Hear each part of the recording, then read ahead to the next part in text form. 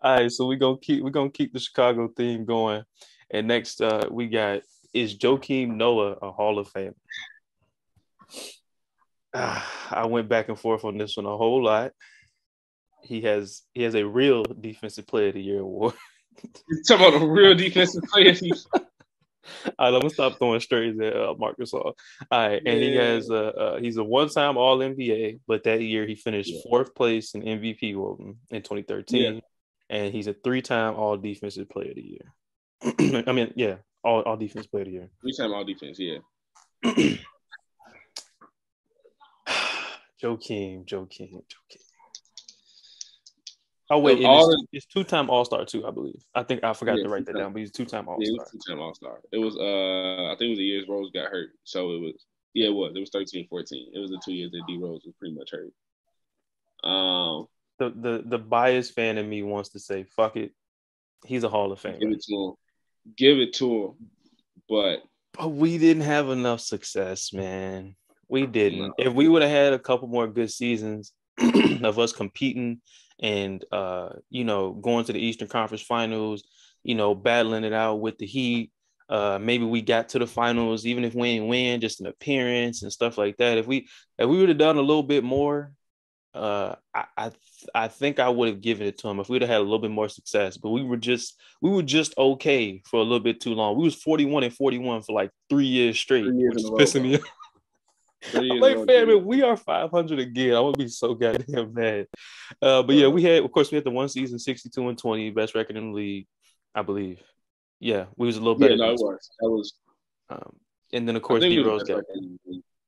Yeah, I think it was the best record in the league. The year after, the year before Rose got hurt. Yeah, when he got his MVP, Yeah, I think he wait. was the best. So we just the Bulls just didn't win enough, and of course, once he left the Bulls, went to the Knicks, it was a wrap. Yeah, It ain't the same. So he was still a solid NBA player, but yeah, he's not the same one who he was for those like 2 3 seasons. if he had the Um, resume he has now with a little more winning, I would have had to give it to him. Had to. I think he would still need more on his resume. I do think Rose getting hurt his resume Mm-hmm. because in a perfect world, D Rose doesn't get hurt. We see like Jakeem Noah turn into this like Rudy Gobert before Rudy Gobert, like maybe not with all like the I'm sending your shit kind of stuff, but like Mm-hmm. but a dog though, like dog, like I got that dog in me type mentality. Like, in a perfect world, like you get D Rose not getting hurt, you still get Jakeem Noah's like defensive ascension, and then you Mm-hmm. get Jimmy Butler coming up. I think if all like that's like I said, that's in a perfect world. If all that stuff happens, then you get Jakeem Noah probably gets like 3 or 4 more defensive teams. They Mm-hmm. probably get like two at the very least like 2 conference finals appearances. Maybe Easy. they come out there with at least a chip. But all that stuff happening in the perfect world. Unfortunately, none of that stuff happened at the same time. Like Rose Damn. got hurt. He Jakeem Noah did his best though. I will not say I'll say that. Like Man, he I was think willing I us, think him bro. and I think him and Rose on the Bulls were very similar to how like obviously not the same success, so people don't get crazy, but like the same kind of like roles that Steph and Dre have. Like Steph was like the leader by example. Yeah. I'm the best player on the team. I'm him every single night. And then Dre and Jakeem Noah are both like this. We're the engine that makes this motherfucker Mm-hmm. go. Like without us, this shit don't operate the same. We'll still be good. We'll probably be decent, but if without me here, like it's gonna be a big ass gap. Like our defense is gonna fall off, our communication gonna fall off. And if you bro, like I ain't gonna say he was one of the first ones because obviously we've had big men who can pass before, but he was really underrated as a passer too, He had a especially couple off triple like doubles short that block, one year. like, bro. But no, I'm agree with you. I'll say no.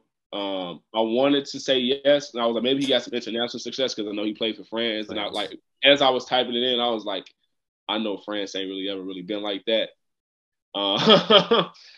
And then I like even when I looked at it, he had like only played like one, I think Euro Cup or World Cup FIBA basket, some shit like that, and they only got silver. It was like 2011, so it was still when he was really good, but then like man, so I want like you said, like Jakeem Noah probably like of the decade at his peak is probably like I'll ask him to guess it. Top 10 center at his peak. If you look at like the 2010s decade, if you just take players at their peak, like he's probably would be like a Mm. top 10 center.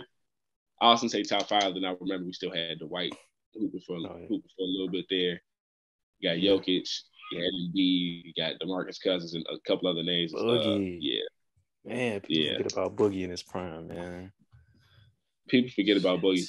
Boogie's a conversation too, man. Boogie's probably a conversation too.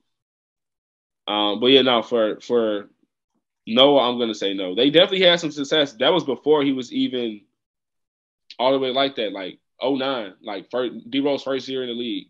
We making the playoffs, and he's going back and forth with like he's hooping. Like he's obviously not who he was later on, but like when I think it's a play. He's like bring the ball up court, and I remember watching. What the fuck are you doing? Get the He ball out of did the that shit all road. the time, bro. And then like, but him doing all that consistently, bro, is man. I think he's one of them ones that you just like. They're not a Hall of Famer, but he's stamped. Like in whatever city they play at, he's stamped.